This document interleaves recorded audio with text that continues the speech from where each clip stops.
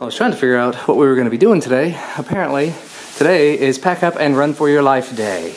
And just like that, we are all packed up. Apparently, late last night, there were messages, there were voicemails, there were knocks on the door, and because we were in Orlando doing the whole Universal Studios thing, we missed everything. And our messages light, the voicemail light on the phone in the room has been going off the entire time we've been here. So we missed that too. We knew good and well there's a hurricane approaching, and we knew that they had talked about the possibility of evacuation, but apparently the resort that we're staying at wanted everyone out by 8 o'clock this morning. So they showed up at like 9 o'clock and said, "Why are you still here? Get out now. We're shuttering the windows, we're closing all the barricades and everything, get out." So yeah, I haven't even showered or anything this morning, but we've got the car packed up. Mike and Janet, Christina's parents, have their car packed up.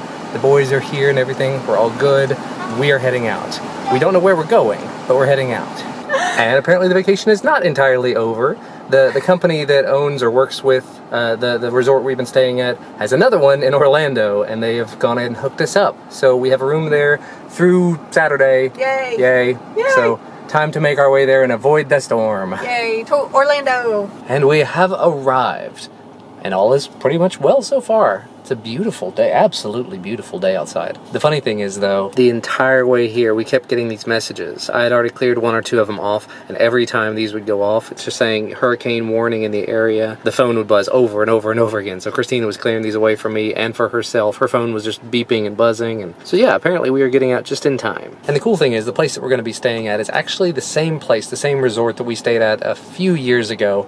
The bad thing about this place is everything you want to do, you have to drive to do it. So anything on the property you want to do, you have to drive to get there. And if I'm going to be driving around to do something, I might as well just go ahead, get the car packed up, and go out and do something. Like, we're close enough. We could technically go do stuff at Disney. We could go do stuff back at Universal if we wanted to go back over there. I just saw a comment from George saying that we should have gotten wands at Universal, and I'm super tempted to go back to Universal, even though that's very expensive. But at the same time, we haven't been to Disney since they went all Star Wars, since they bought Star Wars. So that would be super tempting as well. And again, very expensive. I don't know, we'll just sort of have to see where the rest of the week takes us. As long as the winds don't come and like take us, literally. And we've got a place to be. Look how beautiful it is out. And we had a little bit of lunch. We're just now coming in the door, so I thought I'd walk you guys around, show you what it looks like. So somehow we went from a 1-bedroom villa in a different location to a 2-bedroom. We are having to pay a little bit of a difference, but not too bad. But Mom and Dad got a credit for another vacation. Yeah, they get a whole extra week, Yeah, so that's cool. But here's our little kitchen. It's nicer. This is much nicer than the place we were in before. Cannot complain. We got washer dryer. She ran out of clothes, so this is perfect. Let's see, we got dining room, nice little dining room area, nice little living room area. We probably will not use it very much. The TV is very small, but that's okay. We'll step down. And the bedroom, the master bedroom. It even came with a baby. It came with a free baby. Yeah.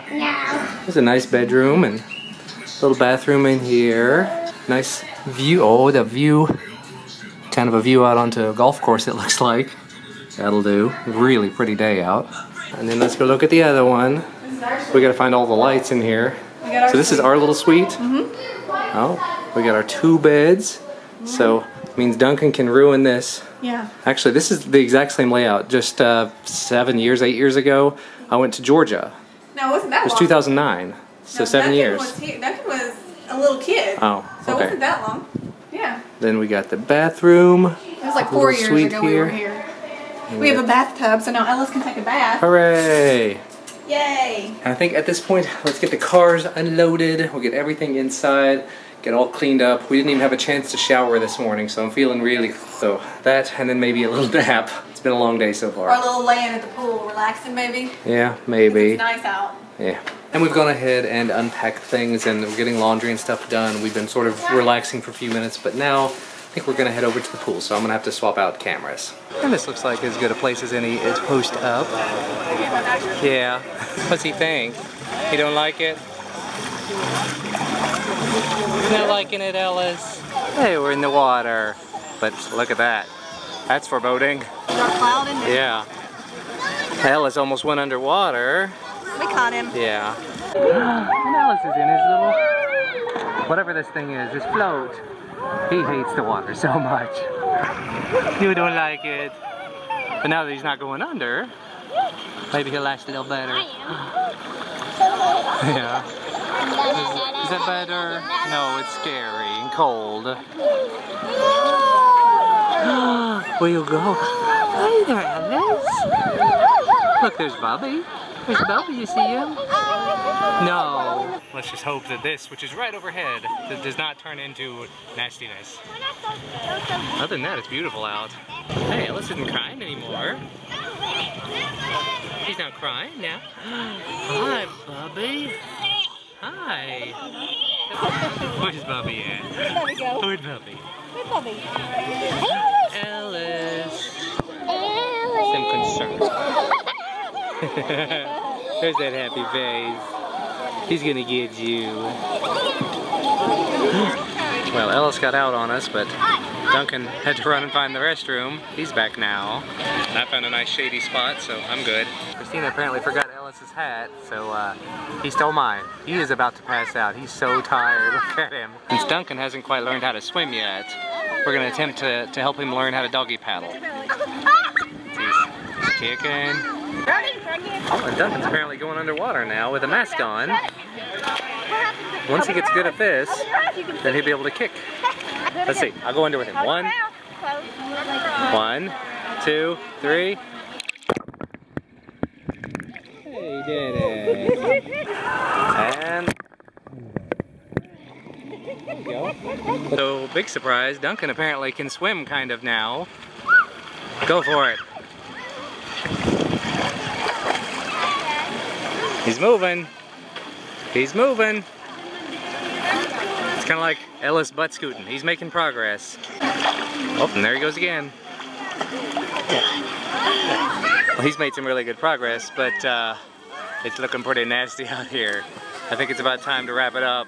And it's about dinner time anyway. I think someone is pleased with Duncan's progress. Very pleased. But yeah, we gotta get out of this. That's gonna get nasty. It's beautiful over there, as Duncan was saying. But yuck. And we made it back in perfect timing. Right after we got in here, we got Ellis in the bath. I looked outside and it is just downpouring the rain. Yeah. Very happy to not be in that. Well, we're out at dinner now. I decided to leave the camera because rain. It stopped raining and now it started again. You probably can't even see it, but it is just coming down. It's actually lightened up some. He's having all the fun. Hey, if you're having fun, you want something to do. But we're at a place called Bahama Breeze, and yep. Somebody's drink showed up. Add a little shot on the side. Came with an extra shot, just in case. There wasn't enough. And there's a very pretty sunset. See if I can get up. There we go. Look at that.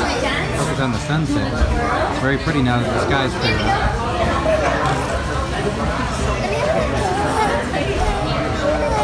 And skipping right ahead, after dinner we went by Target, and let's just say that was a lot of fun. With the whole idea, the whole threat of the hurricane and possibility of it actually hitting here, there are lots and lots of people that are afraid, so there were lots and lots of people that were out trying to get bottled water and canned food and just supplies in general. So I won't say that it was a run or that it was a mad dash or anything, but there were a lot of people, and a lot of people that didn't speak English very well, that were just pushing their way through the aisles, and bottled water was pretty much entirely gone. There was one guy that was carrying 2 big armloads of like things of bottled water, and everybody was trying to figure out where he'd found them, and it was not mayhem or anything, but it was panicky, we'll put it that way. And I was, of course, riding around on a cart because my foot's bothering me today because I kind of hit it in the door at the restaurant. But anyway, we've made it back. We have supplies. We're good for a little while. All right. Extra supplies just in case. Most important, diapers. Diapers. Yes. We had diapers, but I just want to make sure we didn't need diapers. When we were leaving the restaurant, the baby had a bit of an accident, and then as soon as we got him to the car and got him changed, he did it again. So it was 2 in a row, and it was a lot. But he seems to feel pretty good now. Yeah, he feels much better. Yeah, he's a happy little boy. We're back, yay. Hooray. Tired. So while we were in Target, Jordan is too embarrassed to tell. There was no reason to tell it. He rode one of the carts because everybody knows he has a broken foot, and it was hurting because we've been walking quite a bit today. And we were driving through one of the aisles, and he ran into a display that had shampoo and conditioners on it, and they went everywhere. Like all of them fell off of the display, and one of them busted. The part of the story she neglects to mention there is that she made me take an extremely tight, like 90-degree turn, which the carts are capable of doing, but these carts are designed differently than the ones I normally drive around.